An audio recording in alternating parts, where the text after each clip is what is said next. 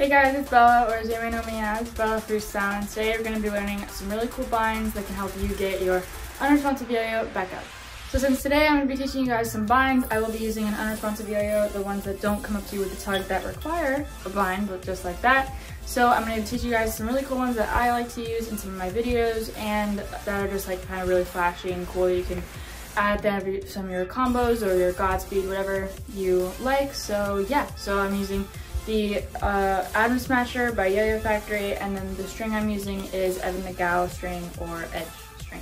And I'll put all of that in the link in the description box below as well, so that you guys can get all of that there too. Okay, so these are the 5 binds I'm going to be teaching today. This is number 1. This one, I do this one a lot. And then there's also this one. It's called the Ghost Bind. There's that one. And then there's also ones for front style, like this one, or the one I use a lot, this one. Okay, so bind number 1. This one is probably, I'd say, like the easiest one out of the 5, because it's rare that you miss it. So that's why I do it a lot at the end of my videos, because I've just spent a long time doing a combo and I don't want to miss it. First thing you want to do is throw a breakaway. And you can land on a trapeze, or you can just let it fall, whatever you want. But I usually do a trapeze, and then I put my middle finger out like this, and I roll off. And as the momentum comes like this, you want to hit this string with the yo-yo like this, and let it go over your middle finger on your non-throw hand. So once you're there, so you're here, you go off, you go like this, and then you want to swing it to your throw hand side, and let your hand just like this, and let it go over your hand. So basically what it is, so you go here, you go into the other mouth, and you want to kind of take these 2 fingers on your throw hand, and you want to curl them in like this. So as if you're doing a chopstick, like that way, but you only use these 2 fingers. So as you use those 2 fingers, you want to swing counterclockwise along and go over your hand, and it should bind. And the next one is called Ghost Bind. It looks like this. So this one's really fun because it, like, how do I explain it? Like, you would think that it would get in a knot because you're like rewrapping the string like twice around the bearing, but it actually works out perfectly. So to do this one is you want to throw a breakaway. You want to whip as if you're doing like a hook. Wow, that wasn't a hook. Whip as if you're doing a hook, and you want to whip. And as the yo-yo gets about right here, right there, that's when you want to take the string and you want to do a tight circle around the yo-yo.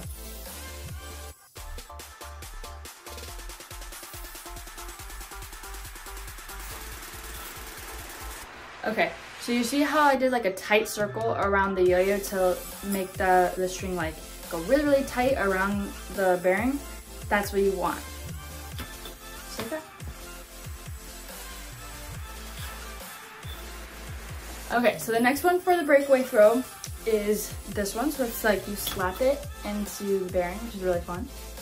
Throw a breakaway, and you want to whip, like I said, for the other one, like if you're doing a hook. And as you whip, you want to miss the yo-yo. You don't want to like go into the gap like that, because it's the wrong way to bind. So you don't want to go into the gap, but you want to go behind the yo-yo. So just like this. You want to do kind of like what we did with the Ghost Bind, where you don't go into the gap, but you're just kind of like, you whip it like that, and the yo-yo's in front of your hand. That's what you want. So once you're here, you saw that, and so I put that in slow motion. You could see that there was a loop, like this right here. This whole little piece was right in the middle, or right in the air like this. So what's gonna happen, the mechanics of it, is that you're gonna slap it, and it's gonna bind like that. So up, and then you just wanna swipe it, and you kinda wanna go like down a little bit, like that. Okay, so then the rest are front style ones, so that you can do this after any of your front style combos, or anything like if you did like a rejection or anything and you wanted to do like a bind, like how I do sometimes where I do, that was weird. Like if I do like this or something and I want to like go like that. So that's, or those are the next two that are the last two that we're going to be learning. So the first one is this one. So it's like the laceration bind. So it's almost like the ghost bind, but instead of having to wrap it around twice, you just have to whip it once. So throw a front style throw to your side so that the yo-yo is hanging like this. And you want to whip again, like if you're doing a hook. And you want to whip, and you just want to line, align the strings, or the string with the yo-yo. So that's the wrong way. So what you want to do is as you whip, as it's like this, you want to go up, and as it comes down, you see on that first time that I did it, it was off because the string, this string was not under the yo-yo like this, right?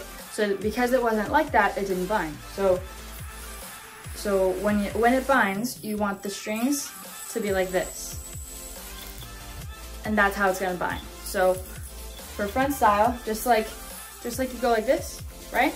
That's how you normally do a front style bind. So you're doing the same thing, but just with a whip. Okay, and the final one is another slap one, but it's the opposite way. So you want to throw a front style throw, and we're going to throw a front style, and instead of going clockwise like we have been doing this whole time with whips, you want to go actually as if you're doing a negative hook. So take your hand like this up and kind of like go up like this. So as if you're doing reverse Brennstoel. That's a good analogy. So as if you're doing reverse Brennstoel, how you go like this and you kind of like lift the string up, you want to do that. So as you do that, you want to whip and hit your arm like this. So just keep trying that, like make sure you have that down. It was like together and aligned like this over my hand. So that's what you want, because it's gonna be like this and it's gonna bind. So it's just like the lasso one here, but instead of it hitting the yo-yo immediately, it's gonna hit your hand so that the hand can force it into the gap, if that makes sense. As you whip your hand, you want to line the string up with the gap of the yo-yo. That's the most important part with any of these binds, is that you want to make sure that the string is lined up with the yo-yo, and it will work 100% of the time. Just make sure that it's fully aligned like that. And here you guys go. So those are 5 of my favorite binds that I love to do, and I love to do them in a rejection combo. So I usually do like this, I do this one, I do ghost bind, or reject it, and then, or I usually do my leg one, but yeah, so I love to do them in rejection combos. They're really fun to do, and they're just a nice little pizzazz at the end of your combos.